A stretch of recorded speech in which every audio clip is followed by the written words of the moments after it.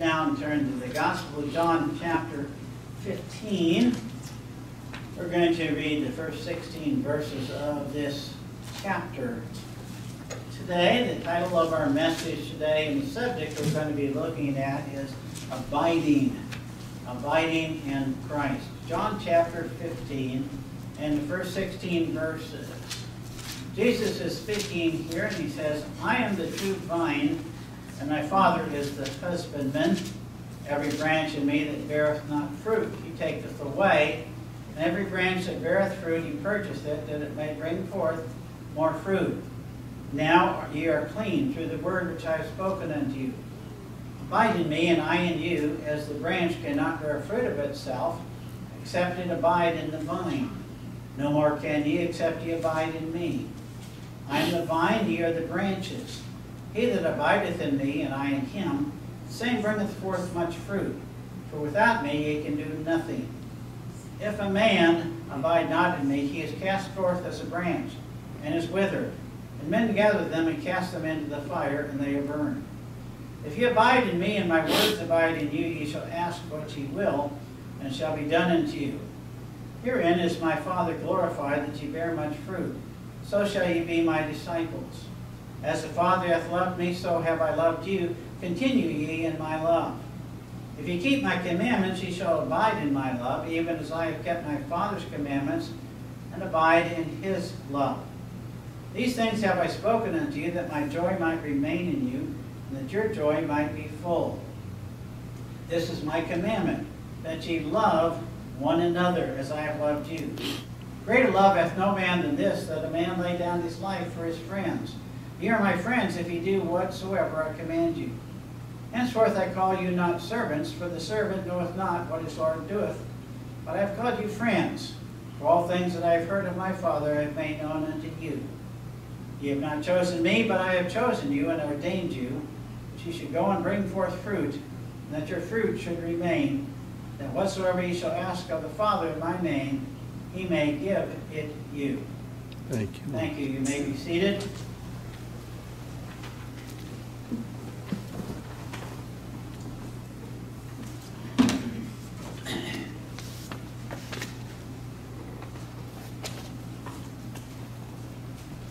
Probably noticed as we were reading that portion of Scripture that there's a word that's used repeatedly there. And Jesus is the preacher on that occasion. But the word that keeps being repeated here is the word abide. Abide. It means to continue, to dwell, or to remain. If we think of salvation as coming to the King for pardon, abiding would mean remaining with the King for blessing. Sitting with him, always. Abiding with Christ brings to mind that portion of Scripture in the life and ministry of Jesus Christ when Mary got into trouble with her sister Martha. And on that occasion, Martha was very upset because she was having to do so much work in preparing a meal. Now, of course, the Lord, at that time, he had a group of people following him, and he was teaching, and there was a group of people there listening, and so it fell upon Mary and Martha to provide the hospitality for the day. However, Mary was sitting at Jesus' feet and listening to him as he was teaching.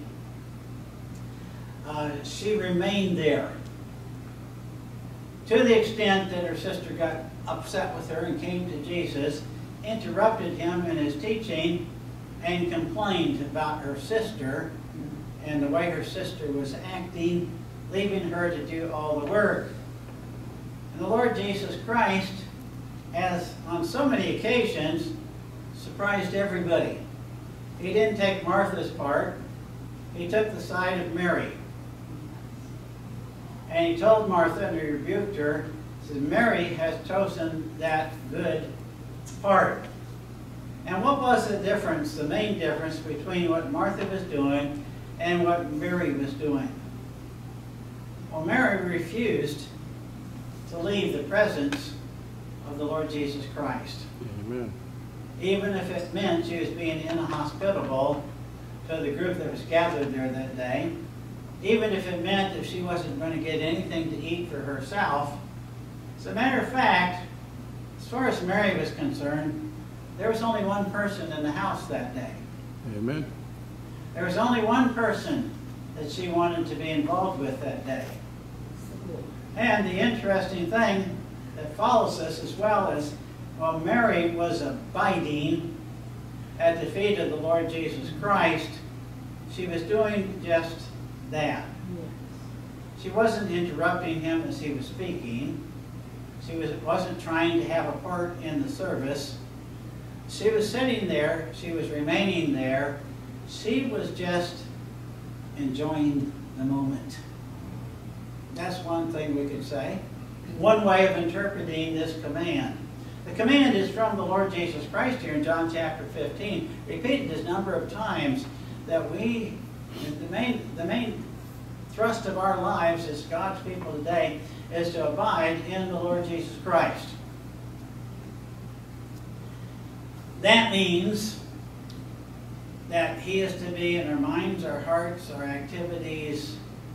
He is to be the focus of our attention at all times. We are supposed to be, as His people, if we accept His advice, we're supposed to be abiding with Him and in Him and for Him. That means that He gets our undivided attention, and that we readily give it to Him. And so no matter what we're doing in our lives, we are supposed to be people that are abiding in the Lord Jesus Christ. Sometimes you hear about Christians that are trying to get victory over a particular sin in their life. Here is a solution. Abide in Christ.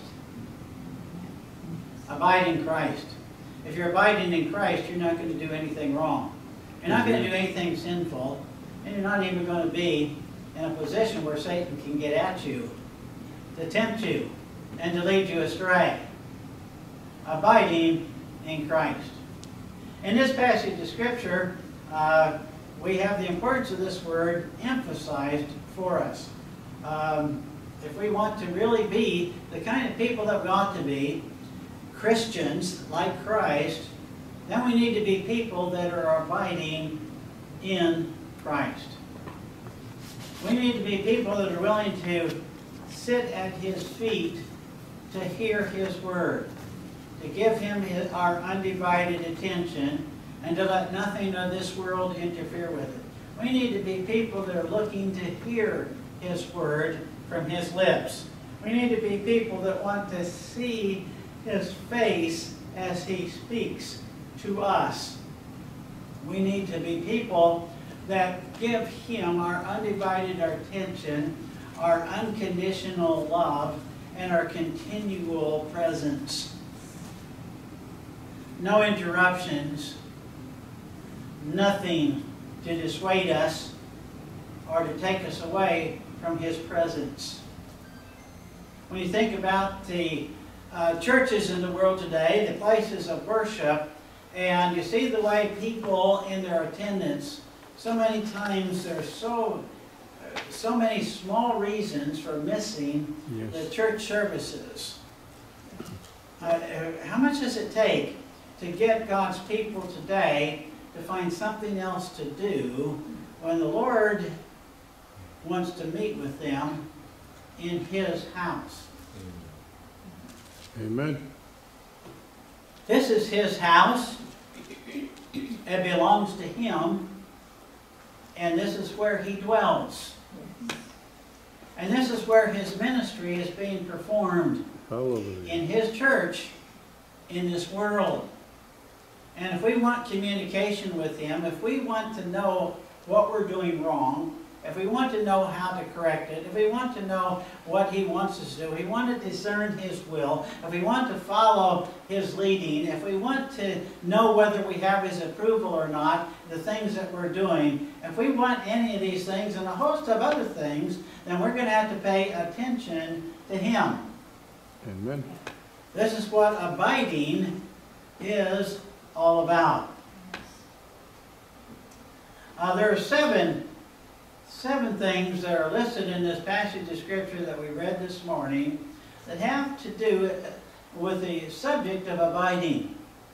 In other words, the Lord Jesus Christ, He gives the command, abide in me. And then He also not only gives that command, but He indicates a result that will follow if we will obey that command to abide in Him. So there are 7 results that will be blessings in our lives if we will but do this one thing, and that is to abide in Him. Abide in Him. And the first 8 verses here, the Lord Jesus Christ talks about fruit bearing. Fruit bearing. If we're going to bear fruit in this life for the Lord Jesus Christ, He's talking about spiritual fruit here. Then we need to be people who abide in Him. There are 3 degrees of fruit bearing which are mentioned here. And I hope you remember that in biblical interpretation, especially in the Greek language of the New Testament, the most important thing that's being spoken of always comes first. Remember, we told you that in the English language, you always have the subject, the verb, and the predicate in almost every sentence. And this is a regulation. This is the way you write, this is the way you speak, and this is the way we communicate in the English language. Not so in the days of the Lord Jesus Christ.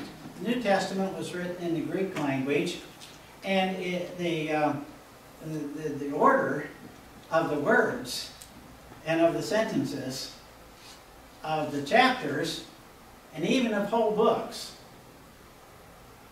is determined by what is most important in the mind and the heart of God.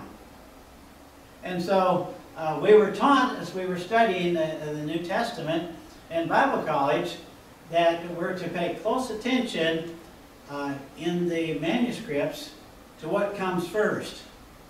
If the most important word in a sentence in the Greek language was the verb, that's what they started out with. This wouldn't make too much sense to us in the English language today, or many other languages, but it made sense to them because they wanted that to be the first thing that we would hear coming from their mouth. And that we would understand that whatever I'm going to say to you, this is the most important part of my sentence, or paragraph, or chapter, or the whole letter. So this is where we develop the law of first mention. It's one of the rules for Bible interpretation. The first mention of anything in the Bible, or in a book of the Bible, or in a chapter of the Bible, or a verse of the Bible, that rule applies. That's the most important thing there. And so the Lord Jesus Christ, He is speaking here, and He's speaking on the subject of abiding in Him. Abiding in Him. And so that is the important message of this chapter. And he mentions here in verses 1 through 8 that we are to abide in Him when it comes to the subject of fruit bearing. Now, whatever that fruit is not mentioned here. It's mentioned in other places. But if we're going to bear fruit for Him, then should be an important thing in our minds and our heart. How do we bear fruit for the Lord Jesus Christ? This takes first place of 7 in this sermon that Jesus preaches. Mary is the only one that heard the sermon, possibly. She was sitting at his feet. But he mentions here, as he speaks to her and the few others that were there, about fruit bearing. He mentions that there are 3 degrees of fruitfulness. In verse 2, he talks about more fruit. In verse 5, he talks about much fruit. And then in verse 8, he talks about our discipleship being proved by our fruit that we have for him. So fruit is the subject. And he tells us that this important subject has 3 degrees of blessing or success. Fruit. So he wants us as his people to bring forth fruit. He's speaking spiritually now. He wants spiritual fruit from us. In order for us to bear spiritual fruit, we have to be people who abide in him. We read a lot of times, and we hear a lot of times, and there are a lot of books written about people who want to become soul winners. And there are journals, and there are outlines, and there are different ways in which we're encouraged not only to be soul winners, but to be better at soul winning. And so some of them talk about the gift of gab. Some of them talk about using this verse or this passage of scripture or this topic or this subject or using this illustration or using tracts. There's a lot of different things there. But the Lord Jesus Christ says, if you want to bear fruit, and we are supposed to bear fruit, we must abide in him. And since he lists this as the first of 7 things and reasons why we should abide in him, we should give significance to it and great importance to it. So, in order to bear fruit, whether we're talking about just fruit, more fruit, or much fruit, as is found in verses 2, 5, and 8, we need to make sure that we abide in him. Abiding in him. What does it mean to abide in the Lord Jesus Christ? That means that he should have, as Mary did, sitting at his feet that day, he should have our full and undivided attention, regardless of whatever else is going on in our lives. We should begin the day with him. We should end the day with him. We should spend the day thinking of him. That's abiding in the Lord Jesus Christ. Amen. It should always be in the tip of our tongues. Lord, what wilt thou have me to do? As we live each day of our lives. We should be people of prayer. We should be people of his word, reading his word. This is abiding in the Lord Jesus Christ. We should speak on his behalf to others around us. This is abiding in the Lord Jesus Christ.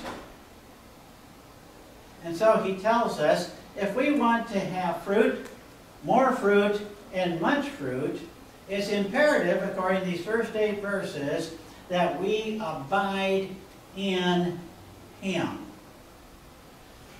So that means that we can't just grab a track and off a track rack and hand it to somebody at our door and stop by. No, if it's going to be effective, we need to already have started that day with the Lord. And we should be thinking of that day as, Lord, what wilt thou have me to do? We should be people each day who are sitting at his feet. We should be people like Mary that are looking at his face constantly. We should know always how he feels about us. How's he looking at us? I always knew when my mother was upset with me. I could tell just by the way she looked at me. She was a quiet person. And she would speak, but you had to listen to hear what she had to say. Boy, you better listen to what my mother had to say. Because if we didn't listen to my mother, my father, he was much more demonstrative. And he could get the point across if we didn't get it from Mom to begin with. My mother could slay me just by looking at me. She could make me shrivel up. If I did something wrong and I got caught, or if one of my brothers or sisters tattled on me, and they did that a lot. But if that happened, and then she'd turn her and look at me. And not say anything, just look at me. Oh, I remember that, even all these many years later. She's been 26 years in heaven already, but I can still remember. I still think about the way she would look at me. Some of the things that I go about in this life doing, I think, what would Mom think about this? We need to be thinking all the time, what does the Lord think about us? And we should be people that can see his face spiritually. See his countenance. See his love. See his concern. See his authority. We should be looking at him that way if we're going to bear fruit. The second thing we find that is presented to us here in this passage of Scripture is in verse 7, and that is answered prayer. Do you ever wonder in your life why when you pray for something that the prayer isn't answered by the Lord? Well, we need to ask ourselves, when we pray, are we abiding in him? Or is he just like Santa Claus at Christmas list of things that we want? We need to abide in him. If ye abide in me, and my words abide in you, ye shall ask what ye will, and it shall be done unto you. This is how prayers get answered. In the believer's mind, in the believer's heart, he needs to be a person who is abiding in the Lord Jesus Christ. And what a promise is attached to this. If we will abide in the Lord Jesus Christ, we will ask what we desire, and it will be done for us. You might be saying now, Pastor, are you saying that if I ask for something, it's just because I want it, that the Lord's going to give it to me anyway? Yes, I am saying that today. If, when we ask, we are abiding in him. We're looking at his face as Mary did. We're doting on our Savior. That's what Jesus is saying. If ye abide in me, and my words abide in you, ye shall ask what ye will, and it shall be done unto you. So if we're looking at the face of the Lord Jesus Christ, and we ask for something, if we're really looking at him like we ought to be, we're not going to ask for something amiss. We're not going to ask for something that's wrong. We're already going to know what the parameters are, and how we should pray, and how we should make requests unto him. So, answered prayer. Answered prayer. That's something that we can count on in our lives, but only if we are abiding in him. And when we are abiding in him, we won't ask anything that's contrary to his will, or anything that's contrary to his desires, anything that's contrary to his purposes, or anything that's contrary to his feelings. If we are beholding his face as Mary was on this occasion, doting upon him, gazing upon him with complete love and devotion and respect, if that's the way we are when we are praying, if we're abiding in him in that manner and fashion, we're not going to ask for things that he has to say no to. we're going to be asking for things that he can say yes to. And so he makes this promise then. If you abide in me, whatever you ask, it shall be given to you. What if I ask for $1 million? If you're looking at him and you know that there's a need for somebody, a missionary somewhere, an evangelist somewhere, somebody that needs $1 million, we can look, we can see it, we can see his approval. If we are watching his face, we know whether he's happy, we know whether he's content, we know whether he's in agreement, but we have to be looking to him, abiding in him. In verse 9 of this chapter, a third thing he talks about is that if we abide in him, we're going to know that we're loved. As the Father hath loved me, so have I loved you. Continue ye in my love. If we are abiding in the Lord Jesus Christ, then we're going to be assured that he loves us. This is one of the things that pastors can use when they're dealing with people, Christians that are having problems in their lives. To try and see, are they abiding in Christ? If they're doubting God's love, here's the root cause. This is where we need to go in counseling with them. Are you abiding with him? Or do you spend each day sitting at his feet and adoring him?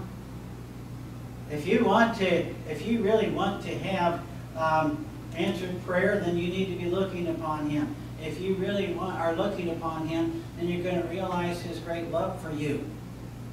You're going to feel loved. You're going to be assured of the love. If there are Christians that doubt God's love, it's because they're not abiding in him. Abiding in him. He has our attention every day, every hour, every minute. Wherever we are, whatever else we're doing, we have him in our minds, in our hearts. He has our attention. In verse 10, he talks about another thing that will be ours if we will abide in him, and that is obedience. If you keep my commandments, ye shall abide in my love, even as I have kept my Father's commandments, and abide in his love. Abiding in Christ means that we'll be able to keep the commandments that the Lord has given to us. How many times have I heard Christians talk about the Old Testament commandments in the Pentateuch, because they were given to Moses on the Mount Sinai? My goodness, if you go through and you read those commandments, this always happens to me. I'm reading through my Bible and I read through all those commandments, and the thought always crossed my mind: how can I possibly do all these things without fail? How can I remember all these things, let alone do all these things? This is how we keep his commandments, by abiding in him. Amen. Abiding in him. We think about, many times in my life, even since my parents have passed away, when I'm faced with a decision to make, in my mind I think back, what would they have said on this occasion? What would my dad have said? What would my mother have said to me that I should do in this particular situation? Well, this passage of Scripture, Jesus is telling us, Jesus is telling Mary, and now it's written down so you and I can see it as well, that if we want to keep his commandments, then we can do it by abiding in him. And we can't keep his commandments unless we are abiding in him. It's impossible. It can't happen. This is the way. This is the way he has chosen for us. All right? And then we see in verse 11, there is fullness of joy. How many of you that are listening today would raise your hand and say, yeah, Yeah, I'd like to be happy. Put my name on the list. I volunteer. I volunteer to be happy today. Yeah, you know, let this be a good, I want this to be a good day. I want this to be a happy day. I want this to be a joyful day. I want good things to happen for me today.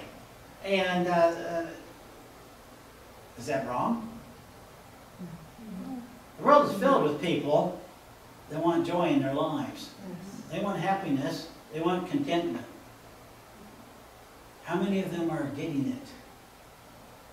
How much of the joy is disappearing from an ordinary life? You know, it wasn't too long ago that one of the favorite things for our son Jeff, who's disabled, one of the favorite things for him to do was to take him shopping. No. And it wasn't that, you know, he wanted to buy a whole lot of things. We'd take him shopping. He really didn't know what he wanted. And we always tried to pick out something for him, something that he could take home and play with. But that was, he got a lot of joy out of that. He enjoyed being where other people were. He enjoyed the lights. He enjoyed the colors, the advertisements. He enjoyed the excitement. He enjoyed looking at all the things on the shelves. And he enjoyed going up to the register and getting it. And he always insisted, you know, a lot of cashiers got in trouble with our son Jeff because they would take something off his tray and ring it up, and then they would try and put it in a bag or a basket or something. No. Had to go back to him, you know. He wasn't going to be happy unless he carried that out of the store in his clutches. But the way the economy is going right now, we have noticed, and Jeff has noticed that as well. It's no longer an enjoyable thing to go shopping, is it? There's a lot of things in this life that we have to do, and it would be really wonderful if we could do it with joy. Here's the solution. Here's the key. Here's the key. In verse 11, these things have I spoken unto you, that my joy might remain in you, and that your joy might be full. What was that? Abide in me. Abide in me. All right, now, in verse 15 then, we see something else is given to us here that would be a great blessing, but in order to have it, we have to abide in Him. And that is the knowledge of His will. The knowledge of His will. Henceforth I call you not servants, for the servant knoweth not what his Lord doeth. But I have called you friends, for all things that I have heard of my Father I have made known unto you. If you want to know what God's will for your life is, in any area, then you need to spend time with Him. You need to abide in Him. I know my wife's favorite color. Do you know how I know my wife's favorite color? Because I've been shopping with her. And I know what she picks out, what colors she picks out when we go shopping. And so because I wouldn't have known that if I had been with her and paying attention. This is one of the things that you husbands have to learn early in the marriage if you're going to survive it. You've got to pay attention to your wife. You've got to pay attention to your wife. It's not a wasted effort either. You can have peace in the home, and this comes about, you know what her wishes are. I made a lot of mistakes early in our marriage with the gifts that I would get for birthdays for my wife and anniversaries and things like so. And I'm still not haven't got it perfected yet, but I have made some progress. Now I ask her ahead of time, what would you like?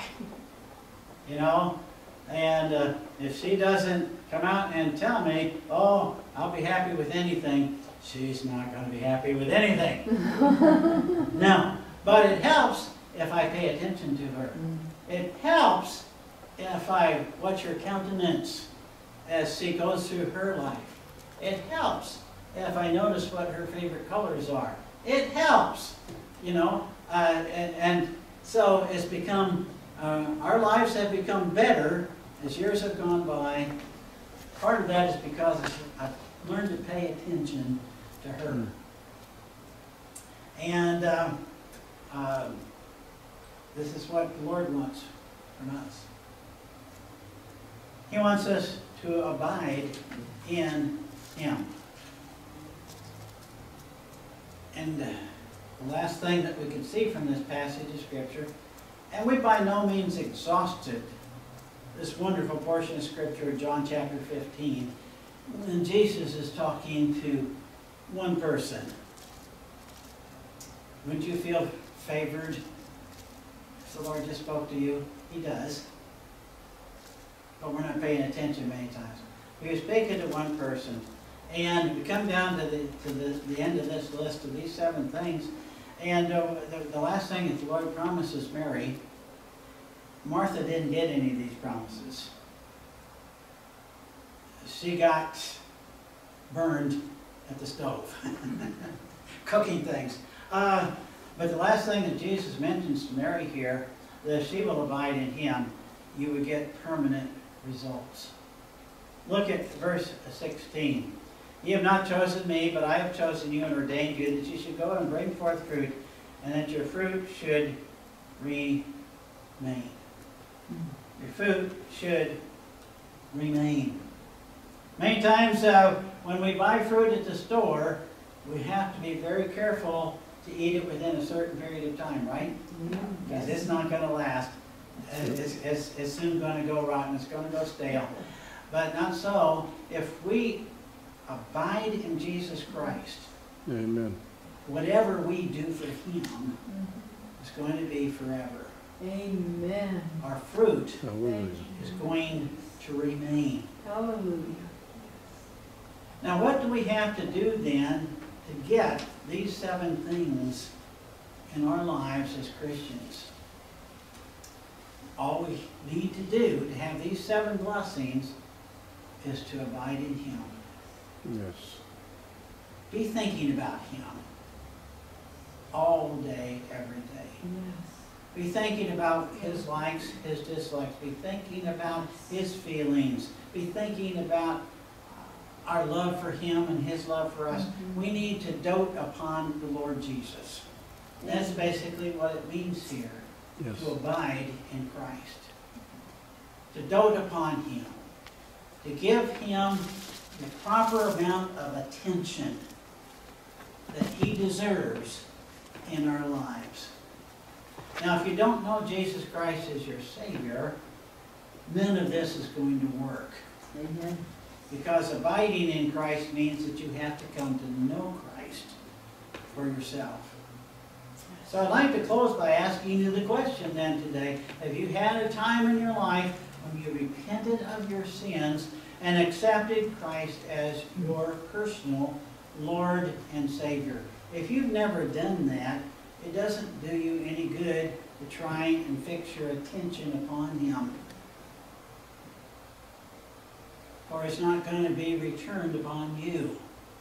But if you will accept Christ as your Savior and receive from Him the forgiveness of your sins, you will become part of His family. You will become part of His heart. You will become a major part of His life and His existence.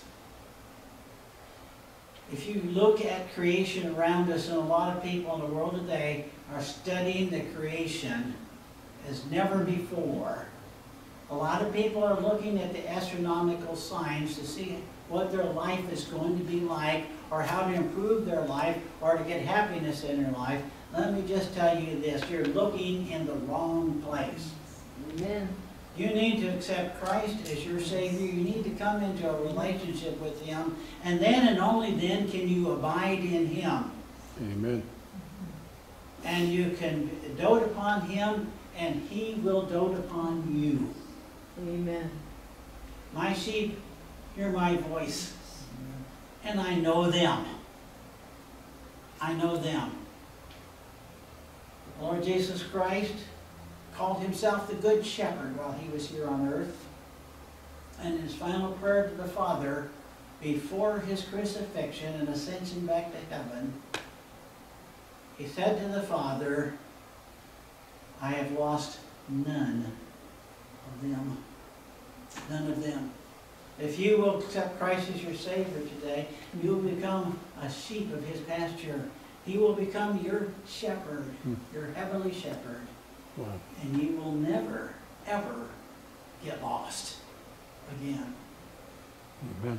He will be there for you in every situation. That's good enough reason, I think, that we should accept him as our Savior. Yes. And it also gives us the right and the ability to abide with him always. Never alone, that song sings. Remember it? Yes. No, no, never alone. We have Hallelujah. Jesus Christ. Wherever we are, whatever it is, whatever the Thank problem, you, Lord. he is there for us and with us.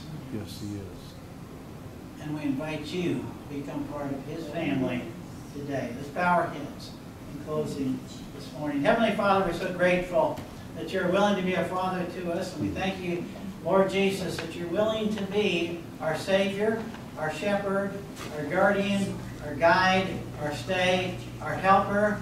We thank you so much that all we need is to abide in you. And we can have everything that we want in this life and in the life yet to come. We thank you for these incredible blessings that you offer us here in this wonderful passage of Scripture. We pray that you bring it home to the hearts of the people listening this morning. In Jesus' name we ask it. Amen. Amen.